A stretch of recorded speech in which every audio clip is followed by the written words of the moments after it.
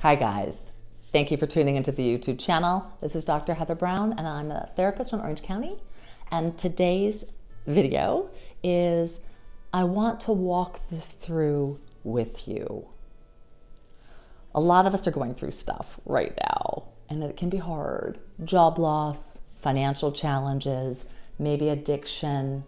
And it's hard when something's really pressing to feel that the other person's important in the relationship or that you're important to them.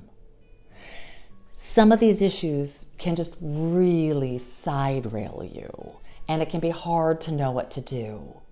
And you're gonna have to decide how you come through it. But there's a couple of things that I can share with you that will make it feel a little less hard. The first is to say to your partner, I really want to get through this with you. I don't really know how, but I really want to. And that way they know you're devoted to them and not just fixated on the challenge. You guys are gonna have to figure that one out. But you do want your partner to know that you really care about them. Hopefully more than the issue, but at least in the way that you want to try to resolve whatever you need to.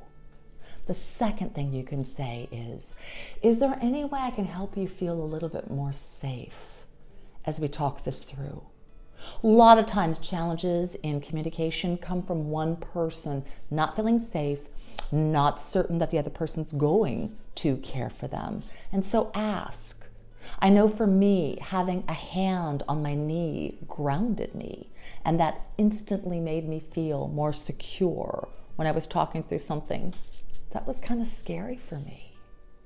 The third thing I suggest is make the commitment.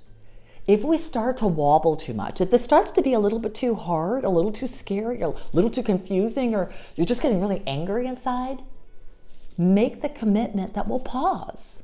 We'll take a little break. And then we'll come back when we can do it without the emotions quite so high.